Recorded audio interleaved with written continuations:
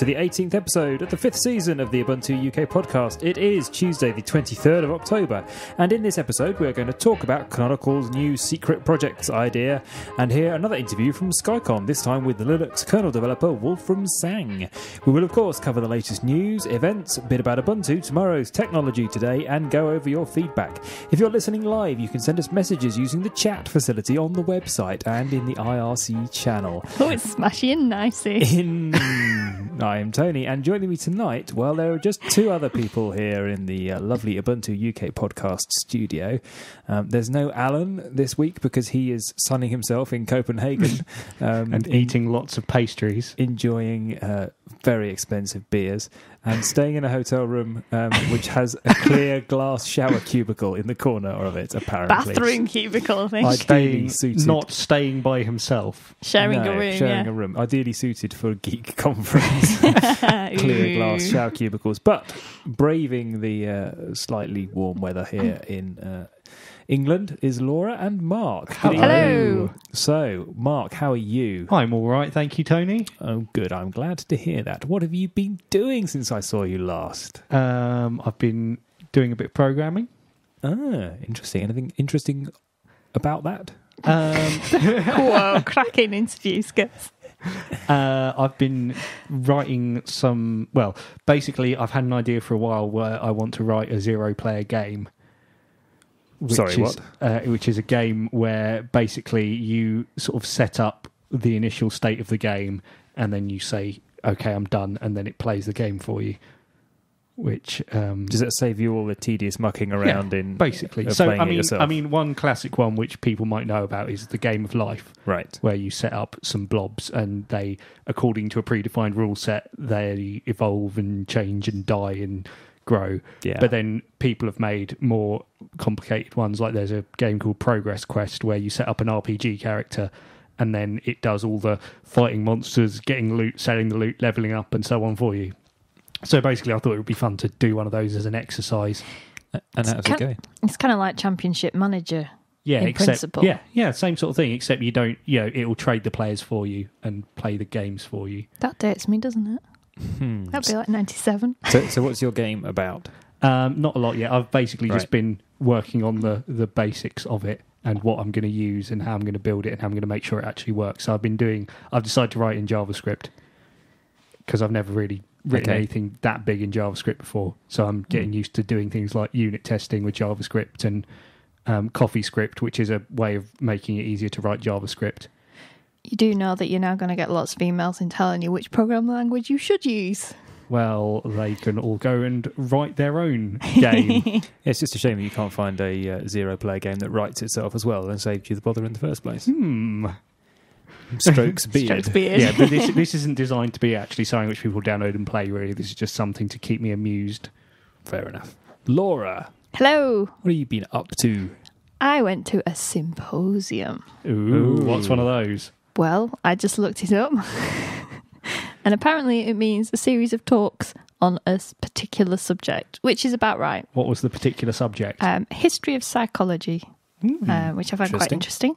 And so things like the history of how we have explained away tears and crying, whether it's biological or psychological.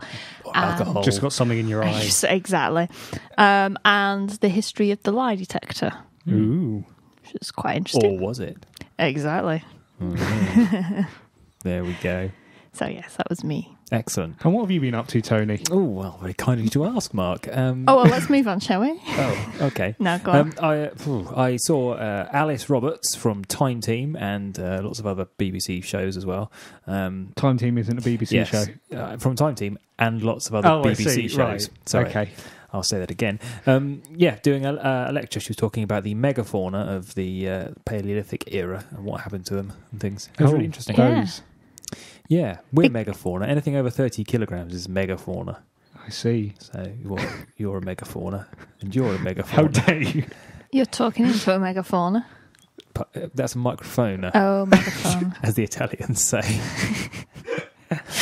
At this symposium I was at, we had a man with the audience mic called Mike. We've got to get us one of those for our camp. Yeah. Oh, well, thanks for sharing. Let's get on with the show.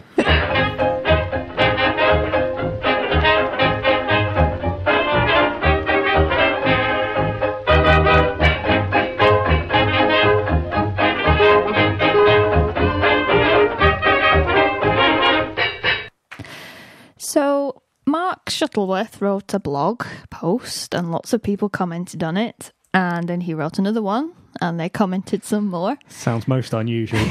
Wow. This is about the Skunkworks project idea. What's a Skunkworks? Well, somebody commented on this. Apparently, a Skunkworks project is generally a project that's sort of off to one side away from main development and not very open. So it's possibly a bad term to use, because this is basically when they get toward, like we get certain things coming out at the end of a release, just before a release. Yeah, like a shopping lens. Like a shopping lens, yes. Or buttons or whatever. Yeah. Don't write in. The thing is, Canonical tends to work on those things personally, privately, and nobody else is involved. So what they're thinking is making those more open, but obviously keeping the secret surprise for fun. And the people so trusted people, basically members who've shown themselves to work hard and be trusted in the past, can join in those projects and, take part in the fun. And how was it received, this suggestion of a newfound openness and cooperation with the community? Mixed. Right, okay. Literally. I mean, there are some really positive comments like, this is a great idea, and things like, oh, how do I get involved? I'd really like to do this. And then not so positive ideas. So what are the reasons which people don't like the sound of this? Well, am I the only one who's read this?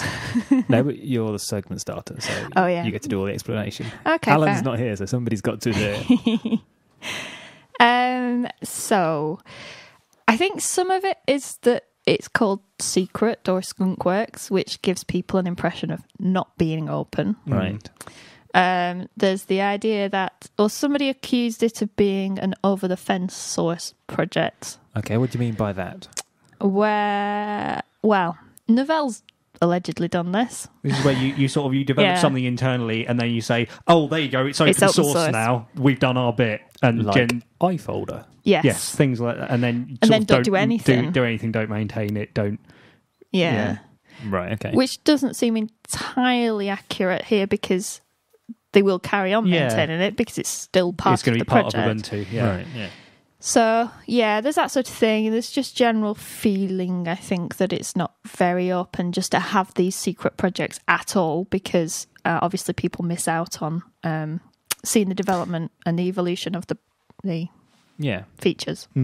So Mark even followed it up with a subsequent blog post to clarify, the following day after his original one, to clarify what he meant. And it seems that his first blog post was really kind of upbeat and chirpy and vaguely amusing, and the second blog post was slightly more disappointed and grumpy and acerbic, sort of saying things like it doesn't in any way suggest that the process is closing down the openness of Ubuntu. It's opening up the closed bits, hopefully. The secret bits. Yeah, it's makes it more transparent, not less transparent, and gives people a chance to be involved in something they weren't involved in before. Now, it sort of predisposes that you accept the argument that these things should exist in the first place. Yeah. Yes, but he does make the point. There's confidential work that happens in every company-sponsored distro, and this is personal work that's revealed when it's ready in a non-company so in non-company sponsored distros, people do these things anyway, but just personally. So what he's offering to do is the stuff that Canonical does privately to make them involved. So it's actually opening it up, but they're not doing anything different from anybody else. Yes, in fact, he even says, an individual hacker, unless they're, literally uploading every line of code to a repository as they write it, to a certain extent does some work and then makes it available for other people to look at. Yeah. Dumps that over the wall, if you like. It's an interest. I wonder whether it is a direct response to the people who have accused Canonical of being too closed in some of their development. in the last, 3 years or so. Yeah. As we've seen things like Unity, and like the work of the design team, and some of the decisions made around that arguably that hadn't had a lot of say, hadn't had a lot of input from the wider community. They were just delivered perhaps just before or just after the freeze window. So do you think that this is just trying to pay lip service to the community's needs in terms of saying, oh, look, we had these people from the community, therefore it's not just Canonical, or do you think they're hoping that actually having these community people on board will make it a better project which will serve the community better in the long run? I think they hope it will have voices in the community speaking up for these features that aren't Canonical employees. Yeah. And buy-in. Yeah. So, it's great if something is announced and Mark writes about it and Jono writes about it. But if you've actually got people from the community who don't have a vested interest in the progress of Ubuntu beyond their own contributions to it, they don't have a commercial interest, say. Even then, some companies could have if they're a support organisation. But they're not Canonical, basically. Then it helps to people to say, actually, I was involved in this. The intentions were good, or the intentions were, were honourable, and we designed this and we thought about this, that, and the other, and there's another voice in the community to help support it. And there were several comments of people saying, how do I get involved? It sounds like a great idea. And I mean, for some people, it'd be really good sort of work experience, if you like. Getting stuff on your CV, you can say you did this. And also just sort of kudos in the community. Yeah, I mean, you were part of that buzz. Yeah. Though he does say something like strap the Teflon on before you start. Yeah. That's interesting. I wonder what sort of backlash Mark was anticipating when he wrote that. Well, for the individual developers and that. Yeah. Because, I was going to say, because if you're associated with a feature that everybody whinges about, it could depress you a bit. I don't think, it's maybe not that everyone whinges about. I think it might just be that he's very conscious that there's always some people who are going to say, oh, this is bad for this reason. And if you're going to get involved in something which is going to be public and going to be, made a fuss of when it's released, then you have to be prepared for both sides. You've got to be prepared for the handful of people who are going to be very vocally against anything, and let that slide, because there's hopefully going to be a lot of people who are maybe less vocally but supportive of it and happy that it's there. Yeah. So should we accept that these Skunkworks projects are the right way to do it at all? Well, I think that it's fair to say they're going to happen anyway. Yes, so it doesn't mean we can't express an opinion about it. Well, I mean, is the ideal to have all development, every idea, every little trial of something or other, available in a public repository, or that people can see and try and find out? That's the open source ideal, surely. Yeah, I suppose so. I think, ultimately that would be wonderful. But if they're trying to get a commercial edge on it, then that's why they're doing it, so that they have something they can go, this is what we're doing this release, and you can't beat me to it. Some secrets and some surprises. Yeah, some secret features, and it also gets them the marketing buzz. I think some commenter pointed that out. It's a marketing thing as well. I suppose, then you've got the point at which people all blog about it at once, rather than we've committed some code to this repository every day for the past month, and we've now got something usable. Yeah, and everyone's forgotten about it. Also, I guess there's a risk of if you put something up and it is a dodgy build, or it just doesn't work very well, people will write it off before they've even tried it. Yes. Or if they've tried a feature a certain way and it doesn't really work that way. Like, for instance, with the shopping lens, maybe if they'd done a release early and it had been even worse than people thought it was when it was released. And then they would have just completely written it off altogether before they got a chance to fix it. I think sometimes, with the shopping lens and the privacy issues and stuff, I can see you could say yes or no, and that could influence it. Some of the other things are more subtle design decisions.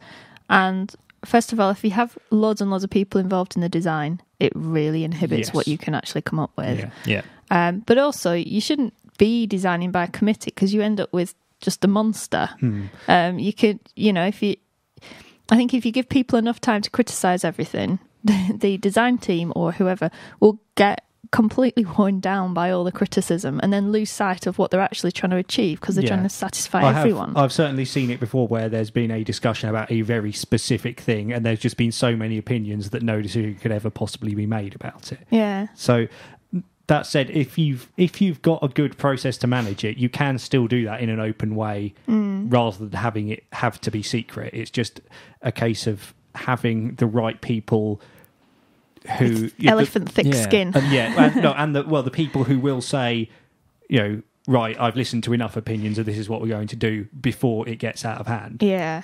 And one of the things that Mark makes very clear is they're looking for people with sort of proven skills in certain areas. It's not just somebody saying, "Oh, I fancy a go at design." Yeah, give me a whiteboard and a crayon and let me at it. They're looking for people who've got skills in their area, whether it's crypto, whether it's design, whether it's some sort of fundamental kernel architecture thing, cloud stuff, whatever it might be. So there's obviously going to be questions around who gets in and who gets out, and how should you be just looking for people who've currently got the skills, or people who are perhaps just interested but want to develop skills, and all sorts of things that spring to mind around that. But it's not just going to be inexperienced, keen people volunteering to design the next version of Unity or whatever. Yeah, and one of the comments on RSC from Saberwolfie is that people are working all the time really hard on bug fixes and the standard features, and you shouldn't take too much of the focus away from those people who are also doing good work just because they're not doing the glamorous, sexy work. Yeah, I think that's really interesting because it will be those skunkworks projects, as they will no doubt be known, that get all the attention. And the fact that somebody's working very hard fixing LibreOffice, bugs in LibreOffice, is not going to get a lot of attention and praise. But people don't always do it for attention and praise. Yeah, I was going to say, if there was no canonical skunkworks projects, the people doing LibreOffice bugs still wouldn't get a lot of attention and praise. It's not a zero-sum game like that, unfortunately. Yeah, that's fair enough. Or fortunately. Indeed. Super Engineer asks, hopefully rhetorically, having announced it will happen, which he doesn't see as a bad thing, will announcements be made on the progress of said skunkworks? Well, presumably the whole point of them is that you won't know they're going to happen until they do land. Yeah, I mean, we've got some vague ideas of the areas they're in. Yeah, but we know, for example, that there's work been going on TV and mobile tablets, that sort of thing. But nobody outside of Canonical has seen. The TV interface has been previewed, but the mobile and tablet stuff hasn't been seen by anybody outside Canonical. So. That's the sort of thing that they were talking about doing, presumably. And one of the sort of nice small parts is that they're not expecting community people to do NDAs. So they don't have to do non-disclosure agreements. They're just trusted, basically. That's why they're looking for people who have a proven record. Yeah, I thought that was a really nice way of handling it. It always gets difficult when people have to sign NDAs, particularly if they are just volunteers helping out for this sort of thing. And it's also interesting as to what sort of aspects they can get involved in. Are they going to be, say you are developing, a feature, are you going to be able to contribute code? Are you contributing ideas? Are you just giving feedback and reviewing what they've done and giving feedback? Yeah, what sort of level can you get involved in these things? I think it did say something about coding. You have to be able to get down and do some coding reliably and that's testable and well tested and that. So presumably quite involved. And I can't remember what I was going to say. No, that's fair enough. Cool. Well, if you're listening at home and you've got some thoughts on the Shuttleworth Skunkworks project, that's what we're going to call them, send in your feedback to podcast@ubuntu-uk.org, or you can get in touch using any one of the number of mechanisms that we talk about on our website, podcast.ubuntu-uk.org, and at the end of the show.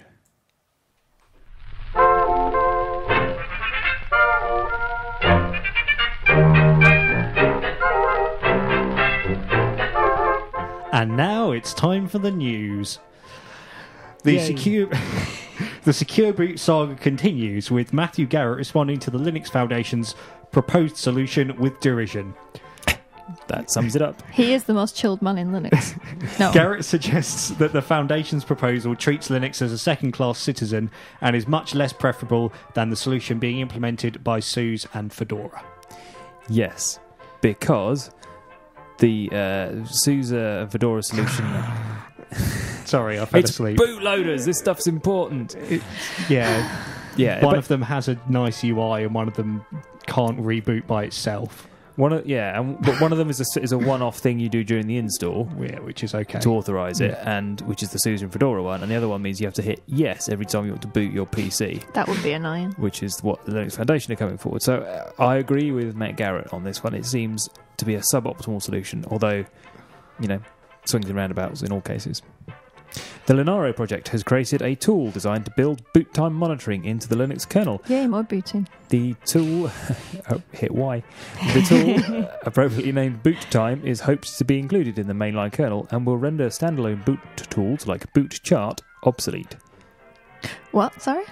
It's benchmarking. Yeah, and boot chart was a thing. Oh. You could add a special grub entry where if you booted using that grub entry, it would make a nice graph of how quickly all of your processes started. I remember. Yes. That was quite cool. So this is basically, instead of doing that, you'll just have a node on your file system where you can just say, tell me how long it took my system to boot, and it will tell you. And which bits took up most time and things. I guess so, yeah. Mozilla has published details of security measures in Firefox 17 onwards, which will block outdated versions of popular plugins such as Flash and Adobe Reader from displaying content. If the currently installed version of the plugin has been identified as a security vulnerability, it can be blacklisted, requiring the user to manually run the plugin content by clicking it until the plugin is updated. Does this hit the right level of annoyance for people to actually make them upgrade to the secure version? I don't know. It seems like it could do. It could be just enough annoying enough that they'll go away and actually find what they're supposed to upgrade and do it. When you see it, it's the same sort of display as when the plugin crashes. Like if Flash crashes halfway through playing a video and it displays a little unhappy face, and then you have to reload the page or something like that. It's that same sort of screen, so it makes you think, oh, something's broken, I need to fix it. It'd be good if clicking it would actually just install a new version. There is a link that says, okay. But obviously it depends on what plugin it is and where it comes from as to whether you can have that. This happens to me on a piece of software we have at work, web-based thing, and I need to install a new JRE, I think, for it. And it tells me this every time, but I hate installing Java. It's just all never works. So I just click the button and live with it. Fair enough. Miguel de Casa has announced Mono 3.0, the latest version of the open source implementation of Microsoft's .NET framework. The new release supports numerous behind-the-scenes improvements, as well as some major new features such as support for the .NET asynchronous API and support for Microsoft's open source web frameworks. Oh, good. Tomboy will work well. Yes, they've enhanced the Tomboy functionality in Mono. Excellent. Brilliant. And after 38 years, the BBC's retro text interface news service CFAX will be ending tonight, as the last analog transmitter in the country is analog TV transmitter in the country is turned off over in Northern Ireland. Huzzah! Have you ever actually used CFAX, Mark? I used to use it to look up TV listings when I was... Yeah, I did. I remember we used to play a quiz game on it. Oh, where there was one button on the remote which was reveal teletext answer. Oh, something like that. It took forever for each question to come up. Yeah. But the geek aspects of this, the reason I included it was that when I got taught to program on a BBC Micro, I was doing all different coloured text and backgrounds and realised this is how CFAX is made. I could make pages that look like CFAX. Yes, now we have the internet. This was before the internet when I was at Guides. Yeah, no, I appreciate that. I did my computer badge. That's the end of the news. But we have some events. Yay. If you're a woman who'd like to get to... I'm not quite sure about the phrasing of this, but... If you're a woman who'd like to get to grips with open source development in a supportive atmosphere, we, not us, the organisers of this event, is this Flossie? Don't think so. There is an event running By people as yet unnamed. By people as yet unnamed. Let's have a look. An open source taster with 3 days of tours, talks and hands-on workshops. That's the 29th to the 31st of October at the National Museum of Computing, Bletchley Park. Yay. Cool. There are still a few tickets left. It is flossy. It is flossy. Oh, brilliant. Okay. Yeah. And you get to make a simple Android app. Look at Drupal. Look around the museum, of course. And Yep. it's just £15 for the whole 3 days. That's quite pretty cool. cheap. That's £5 per day. And Bletchley Park is very cool to visit. Yeah, that's really good value. Must cost more than that to get in. And on the 1st of November, in that there London, there's a Red Hat Developer Day. Yes. You can use the discount code RedHat20 to get 20% off. I wonder if there's a Red Hat 99 discount You code. can always try it. But yeah, Worth this a is shot. Red Hat people showing you about Red Hat technologies. Like it's all focused really on sort of cloud stuff. So doing things like deploying stuff on OpenStack and using their cloud development platforms and things like that. There's other stuff as well. Is that a thing like that where that Red Hat sales rep started slagging off all of the people who are on a conference call? Is that where this happens, this sort of thing? I'm unaware of that. I don't know. Okay. Well, why don't we listen to Tomorrow's Technology today, and I can tell you Okay. all about it.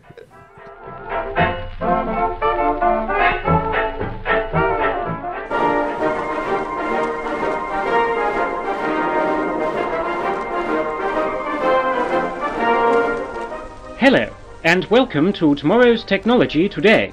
I'm Douglas Austin Cambridge. Good day to all our listeners, wherever you are around the British Empire. As I say to my delightful co-host, Miss Deirdre Morris-Oxford, with what are we going to begin today, Deirdre? We began several hours ago with hypnotherapy, Douglas. Really? I don't remember that. I say, old girl, have you seen my wallet? That's because I hypnotized you, Douglas. Don't be silly, Deirdre. No one would ever be able to... Sleepy.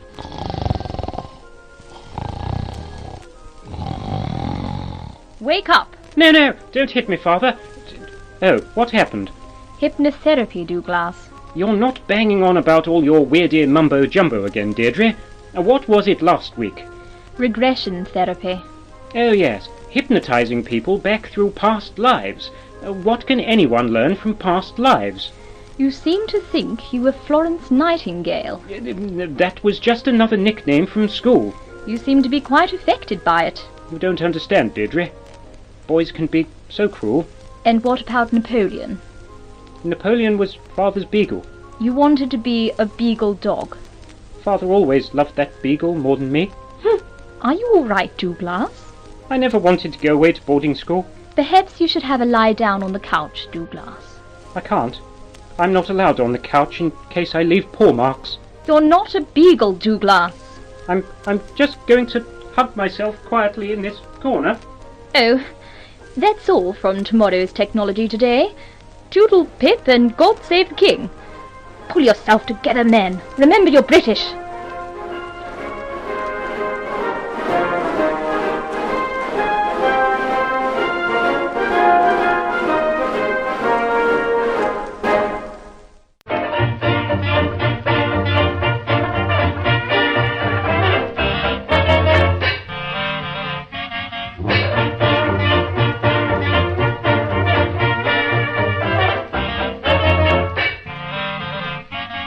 I'm here at SkyCon with Wolfram Sang from Penguintronics. How are you doing? Oh, fine, thank you very much. Good.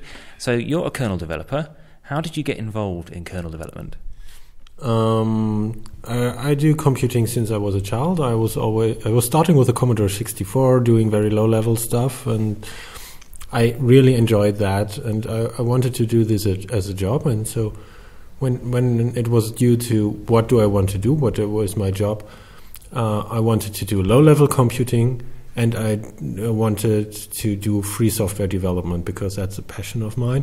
And so that combination led to embedded Linux development. And you're the maintainer for the I2C subsystem. What's that about? That is an industrial bus. It has 2 wires, and it's pretty slow, but it's pretty efficient to talk to sensors or devices like that. And it was the first subsystem I came into contact with when I entered Linux kernel development. And yeah, the maintainer was friendly and guided me into this, how to communicate with the kernel community. And yeah, from that, I kind of stayed in that subsystem until I I was asked to be a maintainer of that subsystem, which I happily do. So you've been talking today about people getting involved in kernel development. There are a lot of developers in the room today when you ask them, but a lot of them, none of them have done any kernel development. Why do you think that some people who are experienced developers find it difficult to get into kernel development? Maybe I think some are afraid because if they do something wrong, I mean, if you have an application going wild, then you get a segmentation fault and the application is gone, you restart. But if you do something wrong in the kernel, you get a oops and you have to reboot the machine. Maybe some people are even afraid that they destroy the hardware or stuff like this. And also some people think because it's an operating system, it by definition must be complicated code. And my talk was about that there are core components in the kernel which really are complicated, but there are not enough outside areas which are easy to handle, where people can step in, we play around with drivers or whatever functionality they need, and that they don't need to be afraid to enter the kernel space. So the idea of people finding it difficult to get engaged with kernel development is a bit of a myth, you think? It's actually reasonably accessible to get started? Yes, that I think it's, well, some kinds are more myth than others, but in general, the kernel is quite an important part in the free software world, and so there is lots of documentation. You can get the information you want. There are people around experienced who like to share their experience. There is lots of infrastructure you can use, like the history of the repository or stuff like this. So I think if you want and if you're not afraid, then you can get all the help you want to enter the kernel space. And this is really, really wanted because I think private participation in the Linux kernel development is very important. There is an idea now that all of the contributions to the kernel, or most of them, come from private companies, from Red Hat or Intel or HP or Canonical or whomever. But you showed some statistics showing that most of the 10% of the changes were coming from hobbyists, I think, in one of the last kernel versions. Why is it so important to have hobbyists still involved? For a number of reasons. For me, it's one. It's to, we have the freedoms of free software, and one of them is to study the source code, and I think this needs to be done in practice. So we need people who have the exercise the code somehow. So it's not proprietary, it's not a corporate thing, so it's a private thing, and it's a bit of crowdsourcing. I mean, the people out there have lots of different hardware. No developer has access to such a broad variety of hardware, and if people have that and test patches or fixed drivers which does not work on their specific laptop or whatever, this is really helpful to have a good and stable and mature Linux kernel. You talked before about there being 1,000 developers on the kernel at the moment. That has to lead to conflict sometimes. Does that put people off? There is one of the myths that kernel developers are maybe arrogant or grumpy. Some of them are, but that's quite normal. I mean, if you have 1,000 people around you, you have a high chance that some of them are grumpy, be it kernel developers or I don't know what. And but the general thing is that you work on a technical level, and if you remind people, even if something looks like it goes into a flame war, remind people that all of us are working to create a very good operation system, and maybe the best in the world. And so, okay, let's get back. What do we need? How can we solve it? What are our approaches? Where do we disagree? Where do we agree? And you can find a solution. But I want to express that most of the time it was fun for me working with people over crossing borders, be it company borders or countries, working with people in China, talking with them how to fix bugs. That's a really fun thing to do. Do you find that there is some tension between people from different companies, or do they all generally get on okay most of the time? Sometimes it looks like there could be tension, but in general it's working perfectly. So there are people working from companies are competitors in most areas, but on the kernel side they're working together to get the problem done. So if I have got a bug, say with a network card driver in my computer, and I am a C developer, or at least have C skills to be able to try and fix it, I think I've fixed it, I've developed a patch. How do I go about getting that into the kernel? What should I do? There's documentation about that even inside the kernel. There's a file called submitting patches, which clearly describes what to do. The first thing is to find out which lists and people to send it to. There's also a script helping you to identify the people. Then it's about sending it properly, no line breaks and whatever. And then just be persistent, be there. If there are questions, fix it, discuss your solution. If there's no response, what sadly happens because people are overloaded, then just be politely persistent, ask a week or 2 weeks later, hey, I got this patch, it really solves a problem for me, any commands, and be there to respond to that, and sooner or later you will have your patch on the mainline kernel.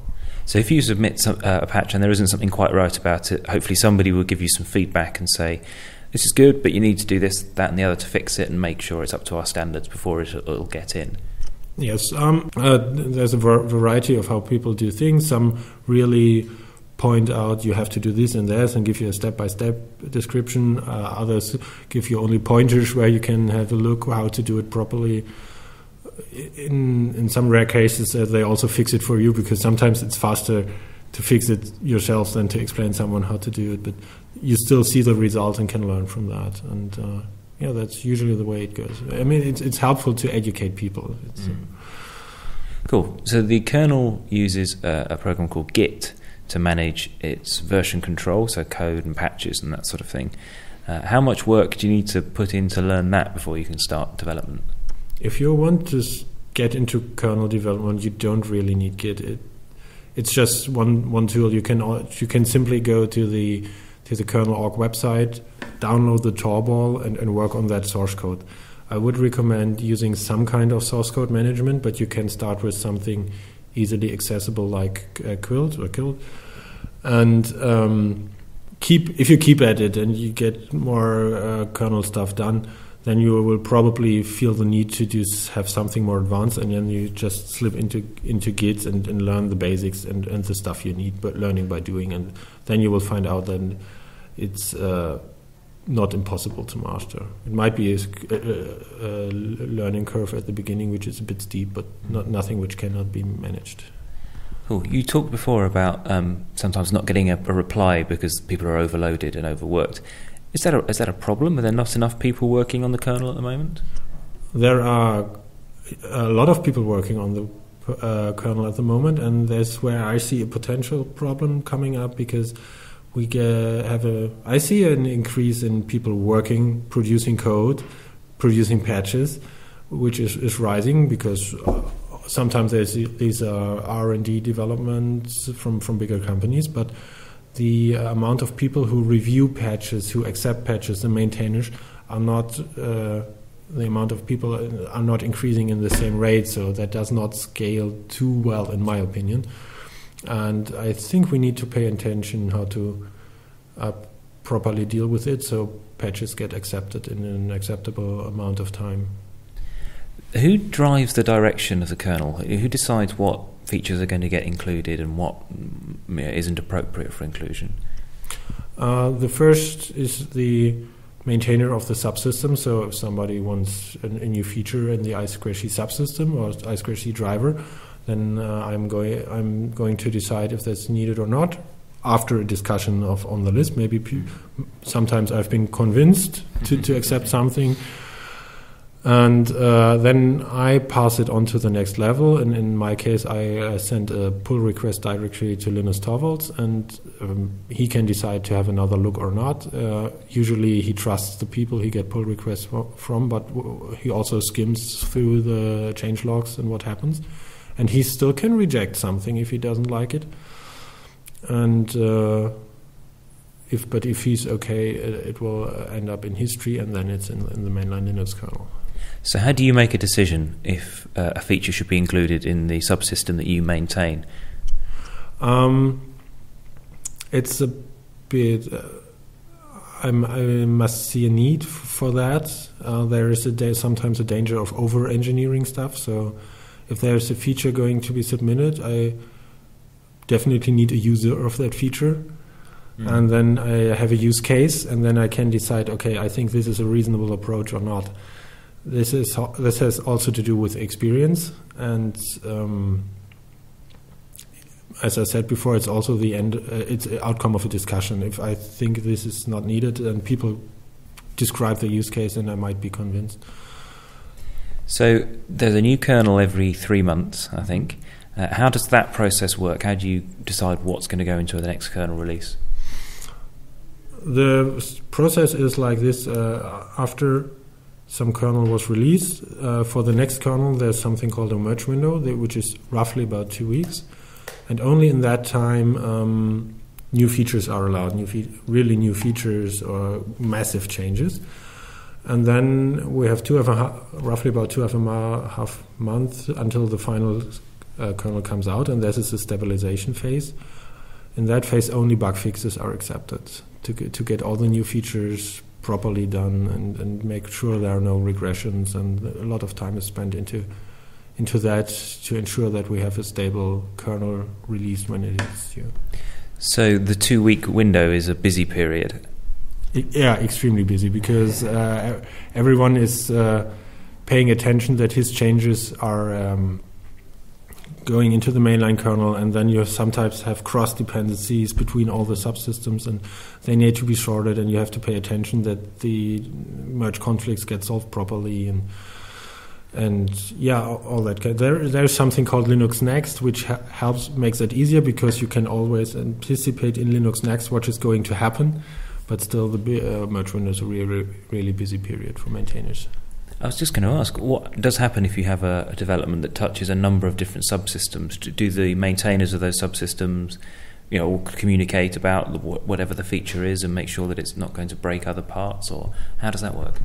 Yeah, there's a lot of communication needed, and it's usually you're not allowed to change something in a subsystem which is not yours. If you want to do that, you need a special acknowledge from the maintainer of that subsystem. And that's part of the discussion. Which tree is this massive change touching a lot of things going in? Okay, we decide on yours, and I give you my acknowledge. Okay, you can change files in my subsystem. I'm okay with them. Cool. So after 2.5 months of stabilization and bug fixes, it becomes a release, and Linus makes that decision? Yeah, and there are no strict rules about being exactly 2.5 months. He needs to have a feeling that this kernel feels good, and no, there's still that problem. Let's try another week of stabilization, and well, he then decides, okay, it's out now, a new merge window is opened. Cool. So if somebody out there is listening to this and thinks, I'd like to have a go developing things in the kernel, or fixing bugs, or whatever it might be, what's the first thing they should do? What website should they go to? What mailing list should they sign up to?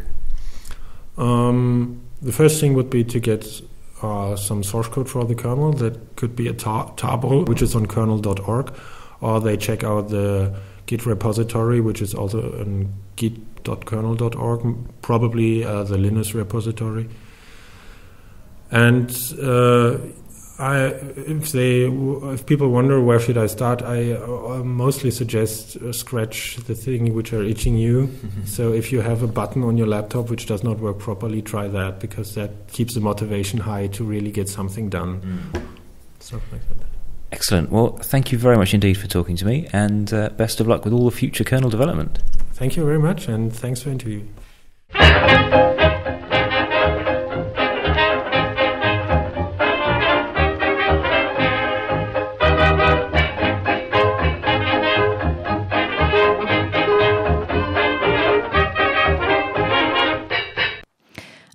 it's time for a bit about Ubuntu. Go! Nobody is going to give you the pleasure of an Ecosphere or Gerald. Yay! So Ubuntu 12.10, the Quantal Quetzal, except there, the quick quack, has been released. Yay! Cool. Has anyone Excellent. used it yet? I have not. It just finished downloading last night, so we haven't tried it yet. Okay. Yeah, I normally I like to be a bit ahead of the curve and have my mirror running for a few weeks before, so it doesn't hit the thing on release day. But I forgot, and only when the announcement release hit the news did I remember that I hadn't done it. So we have now got it available to install. Our mirror at work got overloaded. Some Debian users got very unhappy that they couldn't get their updates because everyone was upgrading to Ubuntu. Well, upgrading Ubuntu, rather. Yes. Is that mirror.ac.uk? Or No, is that a local mirror? That's a local mirror. Right, okay. Well, Excellent. as local as you get. Anyway, yeah, Canonical has released a web interface for Juju. Yeah, this looks really quite nice, actually. Explain Juju briefly. Juju is basically a nice way of packaging scripts which set up servers for you on top of... well, ideally on top of OpenStack. Yeah. So you can have an OpenStack server room or data center, and you can say, I want, 5 web servers with a load balancer in front and a MySQL backend, and it'll go and set it all up for you. It's like apt-get, but for cloud servers. Yes. Yes. For the cloud. We interviewed George Castro Yes. about it earlier this season, I think. I think so, Yes. when we were at Mark's Mark's house. Yes. Yes. Studio J. See. Studio F, you know it. But yes, so this is cool because it means that now people don't have to be comfortable with the command line to be able to set up servers. And it looks quite pretty. So It you can does. see a little graph of which services are installed where and what they're doing. And Got lines that sort and of thing. boxes, but in a pretty way. Yeah. So yes, no, it's good to see that. And it was one of the things that Mark Shuttleworth was talking a lot about at SkyCon a couple of weeks ago. So it is one of the major parts of the Ubuntu platform strategy going forward, as they would say. When does the check come through? It's going forward. Yeah. Mark Shuttleworth, speaking of whom, has announced that Ubuntu 13.04, so that's the next release, will be called the Raring Ringtail, and the upcoming development cycle will have a big focus on the move to mobile, tablet and TV form factors. There have also been some hints and glimpses of Ubuntu running on Google's Nexus 7 tablet. Which is quite exciting because I'm holding one of those in my hand. Not running Ubuntu at the moment. Not as of yet. Yeah. It sounds like UDS, which is next week, yeah. There's going to be some more details arriving then, by the sound of it. Yes, the UDS now really is a thing where people announce stuff. It's a bit like an Apple conference. Yeah. But yes, so rather than kind of used to be sort of lots of people sitting in rooms talking about things, and it still is that, but there's this whole extra thing of the attention are paid to the keynotes and stuff, and the idea that some things are going to be released or revealed. So the ringtail is a type of raccoon. Raccoon, yes. They didn't That makes call sense. it a ringtail, the Raring Ringtail raccoon, because that's too long. Too many R's. 3 hours. Yeah, you got to be careful. Simon Redmond says he's just been to Newquay Zoo and there's not a ringtail in sight. Oh, Disappointing. yeah. The team that works on Ubuntu TV have called for more active participation from the community. Ooh. They've set up a website and everything. Ooh. And we'll link to it. Okay, so what are they looking for people to do? Stuff. I think they want people One to, moment. install it on the box connected to their TV and play around with it and give feedback and work on stuff. Well, they specifically want help with 3 things at the moment. One is recreating the TV user interface using the Nux toolkit, which is part of because Unity. it's been using QML up until now, hasn't it? Indeed. Which was what 2D. Unity 2D used, which is now going away. Yeah. Okay. So they want the fully 3D version. Integrating a Myth TV backend into the TV UI, meaning live TV tuning, the program guide, electronic program guide, and recording infrastructure, which is quite interesting that they're using Myth TV, or at least making it possible to use Myth TV as a backend, because I would have thought they would have probably written their own from scratch. But Myth interesting TV that- works. Yeah, why you do that when it someone's does, done all but that it's for you? quite complicated. But if they tricky. could take the bits that they need, if they can make it and smooth, then get rid of the UI, that would be great. It's not the front end UI on Myth TV. It's the setup, the tuners and the program guides and data sources and stuff. Anyway, they're looking for help doing that and researching and finalising the hardware acceleration of GStreamer video syncs for NVIDIA, Intel, and AMD graphics cards, enabling not only enabling the TV to have hardware accelerated video playback, which is pretty much a must. For Freeview, particularly HD, but also anything on the Ubuntu desktop that is built using GStreamer. So there you go. So if you're interested in getting involved in any of those three things, you can find out more on the website, which we will link to from our show notes. As Windows XP approaches end of life, Canonical's been pitching Ubuntu as an alternative upgrade path to Windows 8. Yes, quite blatantly. Yes, quite as in literally the website says, avoid the pain of Windows 8 Ubuntu. Yes. They don't go in for subtle. No. Windows 8 is coming. If you want to avoid it, then, do this Ubuntu thing. I saw quite an interesting sort of tour of the user interface of Windows 8, saying how similar a lot of the things were to Windows 3.1 in terms of... there's not a start menu anymore, but you can go through programs and create your own shortcuts and pin them to the taskbar yourself, like you used to do. Okay. And how because completely unrelated, there was a video of someone upgrading to every version of Windows ever and showing how it all works and how apps from really early Windows versions still run on the modern versions of Windows. Okay. But the calendar app in Windows 8 requires a Microsoft account, whereas the calendar from Windows 3.1, which still runs on Windows 8, doesn't require a Microsoft account. Interesting. So somebody's actually got some hardware that they can upgrade, everything from 3.1. No, it was from Windows from Windows DOS, 1. Install Windows 1, upgrade all the way through, skipping out ME because there was no upgrade path through just ME. Kind of the poor cousin, wasn't it? That everybody ignored. So you went 98 to 2000 or 98 to XP, presumably. To 2000 to XP, yes. Okay. Cool. Excellent. Anyway, back to Ubuntu. Yeah. Meanwhile, back at the point, the developer of Ubuntu Tweak, which is the utility for customizing Ubuntu, various settings and things that are hidden under the covers, announced that he was going to be stopping development on the project because he had other things to do with his time, basically, but was encouraged to keep it alive after an outcry from the community. So that's good in a way. As long as he can keep the enthusiasm that he got from the outcry. Yeah, I think it's obviously been a bit of a shot in the arm for him to keep going. And if people actually do use it, and you don't always see that if you're developing an open source product. Exactly. I mean, having been in a similar situation myself where I've developed something and just sort of let it sit, actually having people come along and say, oh yeah, we use it, it's great, is a real sort of driver to get you to carry on doing stuff with it. It would be better, of course, to build up a full kind of community around it. So other people who can take it over. The work. Exactly. Because basically the thing is he's got a full-time job now and hasn't got as much time to give to this community project, which is fair enough and, isn't going to change. Yeah. It's just at some point he'll want to do other things with his time, I guess. But, good while it lasts and hopefully other people can get involved. And Ubuntu GNOME Remix 12.10 has been released. Yes, so this is a full-on remix of Ubuntu using GNOME 3 instead of Unity. Yes. Which is interesting for the Unity haters. Yeah. They can become GNOME haters as well. Yeah. Because, it's very different from GNOME 2. So, what are you going to do about that? And we have some not about Ubuntu news. Yes. Couple of Fedora stories. Facts about Fedora, I think I'll call it. Ooh. Fedora fun. Yes, Fedora had a tool called Smolt, which was a system for doing a census of the hardware that it was being run on. Yeah. And they're retiring that because they don't think it's the right way of doing it. Which is currently. Interesting. Yes. Because Ubuntu thinks that's the right way to do it. Yes. So does Ubuntu get a higher share than Fedora on this tool?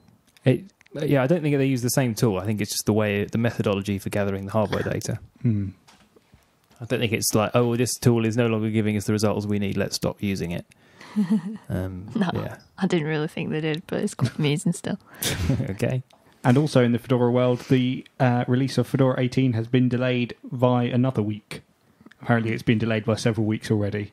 Yeah, apparently they're focusing... It's not ready yet. Stop. This distro is not ready yet. They are getting their developers to focus on the upcoming Red Hat Enterprise Linux release rather than Fedora. What number's that? And apparently, imagine this, apparently they can't do the release without the Red Hat people facilitating it. What, Fedora? Aren't most of the sort of developers on Fedora Red Hat people? That was my understanding. Well, kind of, yeah. Like, you couldn't do a release of Ubuntu without the Canonical people. I know, that was my point. Oh, I see. But, you know, compared with... But Canonical, well, there is only one Ubuntu. There's not a separate one, which the Canonical people are more interested in. Yeah, yeah. It was just interesting to see how the corporate stuff can influence the progress of the community distro, Fedora. Yeah. But, yeah, there's always been a really close link there. Anyway, that's all we have in the bit about Ubuntu and not about Ubuntu this time.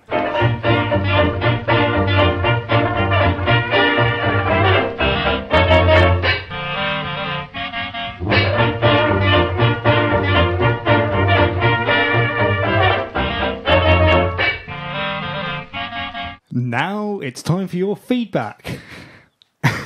And Wub wrote in to say, I have approximately 2 cents worth of response to Tony's, I think it was Tony's, question about whether new users would be put off by the appearance of ads on their brand new shiny homepage.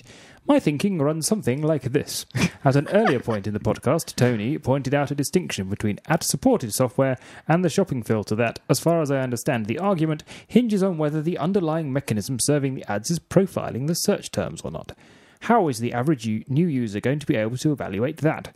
I feel that they are simply going to see that their desktop is serving them ads that seem to be related to all the searches they are doing. This would probably strike me in much the same way as ads inside a game I was playing, in the sense that I wasn't necessarily expecting them, don't understand why this game has ads when other games don't, and can't turn them off. I believe that this would make Ubuntu appear cheap, as every search I make, even inside my local drive, is somehow being monetized. Whether that is a fair impression or represents Canonical's actual intentions is not for me to say. I will say that I departed from Ubuntu when Linux Mint 12 was released. Can I just say Tony isn't the wing commander? So I think he fancies himself as that. I was just I can suggest how a user might evaluate what they're doing with the data, because there's a thing on the dash, you click a link and it tells you. Oh, right.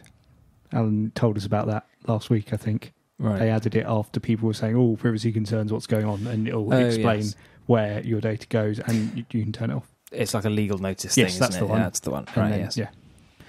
Yeah, it is an interesting point, I think, about making it appear cheap, like as an ad-supported software. Not in the same way as an Opera or whatever, with an ad bar in the menu, in the toolbar as it used to have. But yeah, I wonder whether there's an impression that people might get erroneously. Well, it's free, but, you know. Yeah, I was going to say, it is cheap. It's very, very cheap. Yeah. But it's trying to compete with less cheap software. Ben Dowell says, I realise I'm too late for the competition, but my suggestion to improve Ubuntu would be to make speed dial like copy and move to locations which can be easily assigned for quick file sortation without multiple open windows via the right click. Does anyone? No. Okay. Thank you for your suggestion. I ran Ubuntu 12.04 from a 16 gig micro flash drive and love the way it will switch between laptop and netbook or any other computer I wish to run and still have plenty of room for user files. A very cheap way to speed up an old netbook and a really portable environment. Thanks, Ubuntu. Well, that's an interesting idea. I know people who used to use... what was the KDE Live CV? Knoppix. Knoppix. You used to use Knoppix and a USB stick as their kind of portable environment. Did you? Oh, yeah. Right, okay. And Alan has that little tobacco tin with a million USB sticks, which he can, depending on what he needs to do with any computer, he can just sort of plug in various things. And I've forgotten he had that. I haven't seen that in a while. I think it's in his big box of tools. Okay. It's good to see that is a usable solution. The fact you can have it all in one little tiny... Because you could have that in a teeny tiny little stick these days. Yes. Because, when you UNet boot in, the tool for creating bootable USB sticks for installing, it actually has an option if you're using an Ubuntu ISO to create some space for you to save your files to as well. Yeah. Alongside the live system, which is quite cool. Interesting stuff. Scott Hewitt has written in to say, on 27th and 28th of October, Adam Jansch and I are planning on carrying out a 24-hour commentary of the Hack Manchester event online via a stream / Google Hangout. You can find out more about Hack Manchester at the Hack Manchester website, which is hackmanchester.com. We'll put a link in the show notes. Yeah. Well, good luck, Scott and Adam. 24 hours broadcasting is a you won't challenge. catch us doing that. No way. We struggled to make it through an hour. Yeah. We've had to eat 2 lots of cake already this evening. Yeah. Imagine there's not enough cake in the world to get us through a 24-hour show. Or tea. Yeah, or tea, yeah. Open Energy Monitor tweeted, does anyone know if Sage Instant Accounts 2012, brackets version 18, close brackets, runs on Ubuntu under Wine? I can tell you where to look. If you go to appdb.winehq.com, that might be .org, and search for Sage Instant Accounts 2012, you'll find out. Yes, that's usually the first place to look. Or just try it. Or just try it, yeah. I mean, Wine's pretty good these days. Wine and then the install name, install an executable, and then see how far you get. Or just double-click the exe file. Yeah, if you do that, yeah. Cool. If you do a go on WineDB, it sometimes tells you there's another little command line tool called Wine Tricks, which will do things like install .NET and install Visual C++ and other sort of underlying runtime stuff which it might need, and people tend to document that on WineHQ.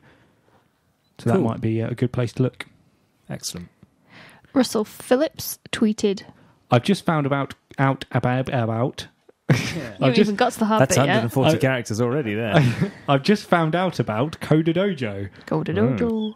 Worth mentioning on the podcast, and that's coderdojo.com. Yes, it is worth mentioning on the podcast. Thank you for mentioning it. What's a Coder Dojo then, Mark? A Coder Dojo, I'm not Joe. Is It's a good thing he's not called Joe. It's a sort of non-profit movement, or not-for-profit, I'm not sure exactly which. Non-profit. Not-for-profit. Not-for-profit. Oh, okay. Which is about sort of organising workshops for kids to learn how to program. So they sort of match up mentors with people who want to learn and do stuff with them to teach them, sort of like Young Rewired State sort of thing, but not specifically focusing on open data stuff, I suppose. Oh, that sounds really cool. And there's quite a lot of them. It seems to be enormous in Ireland. There seems to be one everywhere in Ireland and quite a few in the US and some in London, but not very widely dispersed in the UK other than that, unfortunately. Well, cool. Thanks for pointing that out to us, Russ. And if you're interested, find out more. coderdojo.com.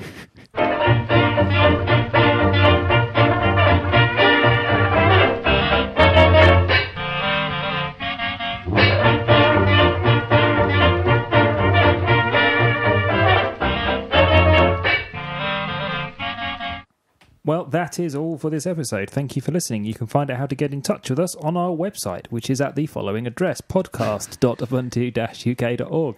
And on that website, you can find our voicemail numbers where you can send us messages using Skype or SIP or a plain old telephone. You can find our Twitter feed, our Facebook, and even a Google Plus page, and details of our IRC channel where there's some dedicated people hanging out all the way through the week wanting to talk about this show. Actually, they talk about other stuff mostly. But yeah, let us know what you think of this show, or give us your thoughts about Ubuntu and the community that makes it. You can join us again on Tuesday the 6th of November for our next live broadcast. What's happening on that show? Do we know? It's my half birthday. Your Is that when we get extra cake? Yes, I think birthday so. cake. Super Engineer in the RC channel just said Argos use Knoppix. He also said it's a secret. Whoops. Oh. Was I not supposed to say that? I wonder what they use it for. Booting machines. Do you think their stock think- control system runs on Knoppix? I can't It's think actually of- just a live CD. I can't think of anything funny enough in the short enough time. So we're going to say goodbye. Bye. Bye.